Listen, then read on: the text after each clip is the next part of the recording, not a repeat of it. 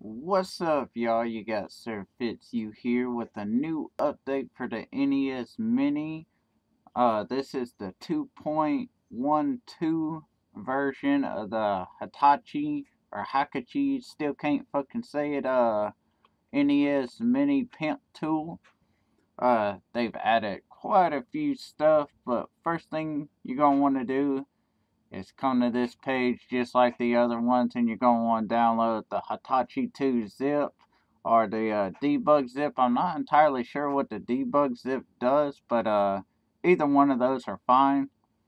And then the next thing you're going to want to download is, I have a link to both of these down in the description. It's going to say first public release, and this is going to be the mods you're going to be adding to it, the RetroArch Mod.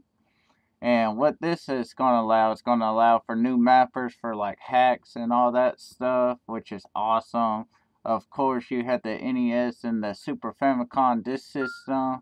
It added the Super Nintendo, Game Boy, Game Boy Color, Game Boy Advance, Sega Master Systems, the Genesis, and the N64. Down here, you're going to want to download these first two, the Clover app and the RetroArch. You're going to just want to download them too.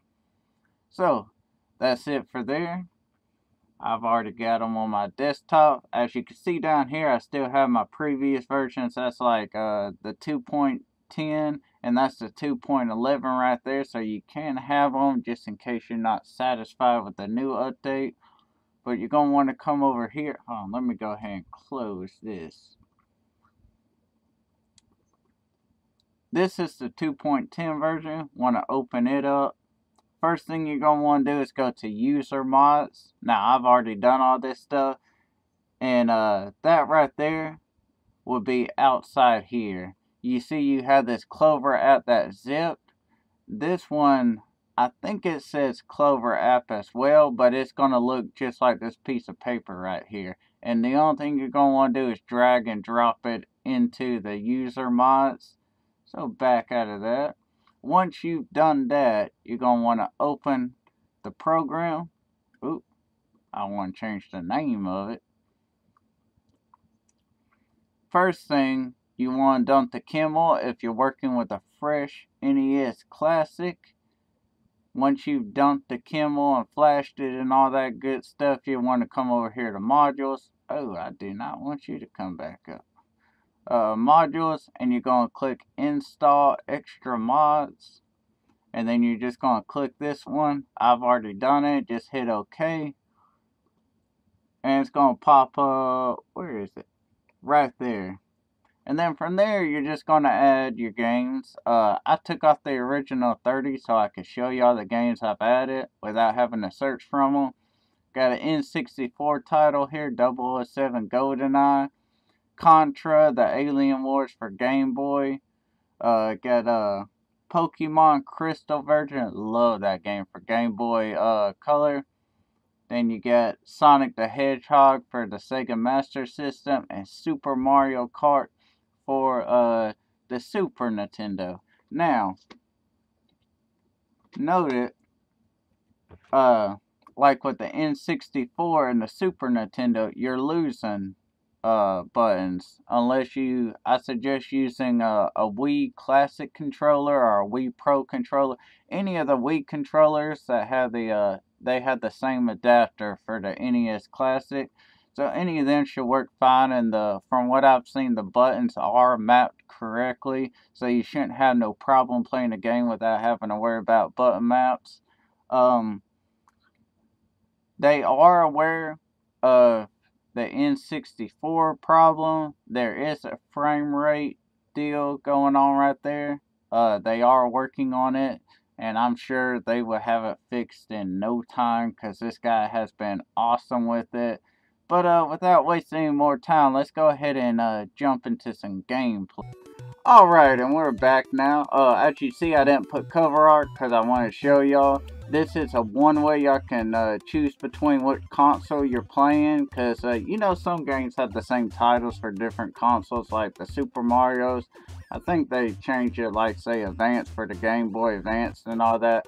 I actually didn't put a Game Boy Advance game on here. It does work fine from what I've seen. I just put the N64 GoldenEye on here just to show y'all. 007. I just screwed up that whole name, but that's okay. Just to show y'all, which I'll probably just stick to the games that have the just the 2 action buttons and directional pad with start and select, because I don't have the controller for it. But as y'all can hear that cracking noise that is coming from the game. Oh man, I just realized that y'all probably are hearing that double. I'm sorry about that. But see, the frame rate is a little off, but the game itself is working fine. Kinda. I'll get into some gameplay here so y'all can see. But it is working. Like I said before, they are working on correcting all this stuff. So in a matter of time, all this should be working perfectly, which I'm quite excited for. As you can see, the frame rate, and I'm not going to be able to do much because I'm going off of the NES Classic, the Nintendo controller it came with. So yeah, that's all working. Let's go over to Contra. This is a Game Boy game.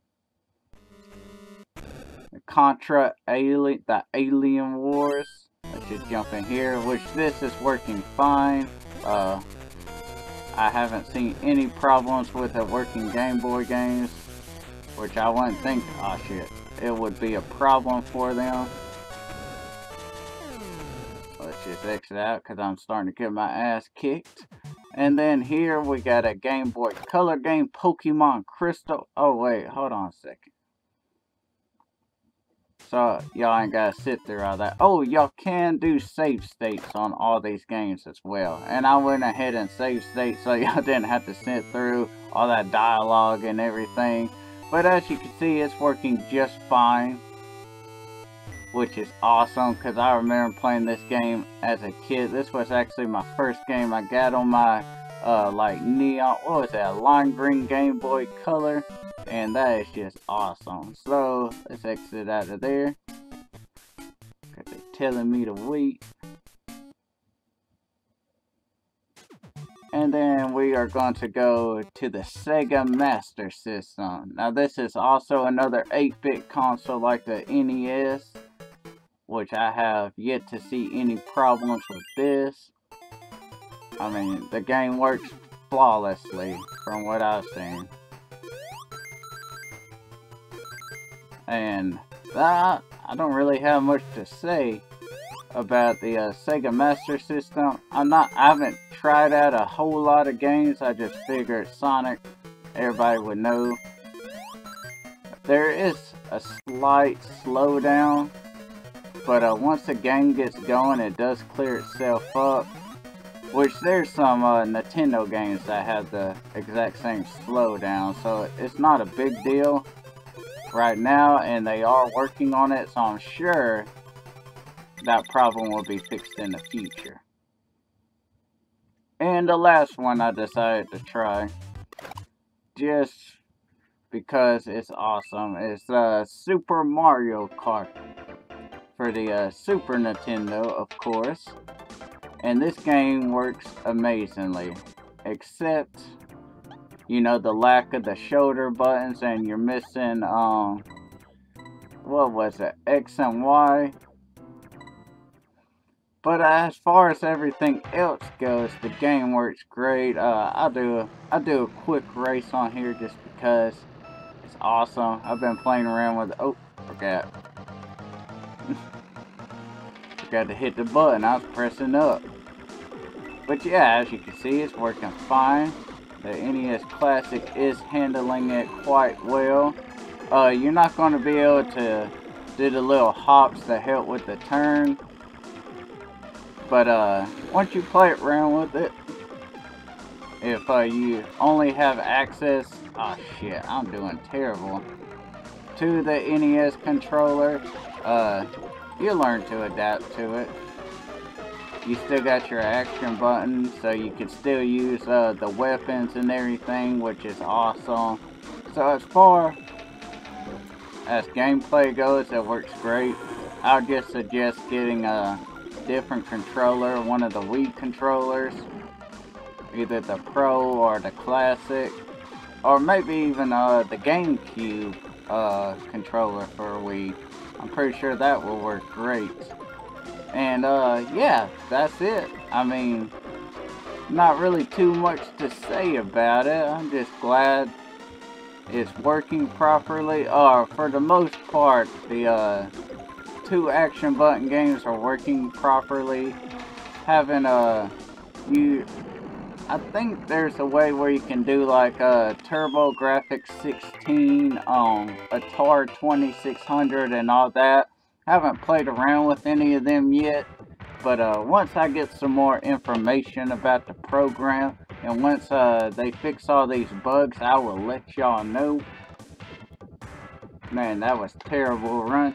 But as far as that goes, that's all I have to say about it. If you have any questions, let me know down in the comments. Yeah, that's pretty much it on what I had to say about this. It's pretty cool.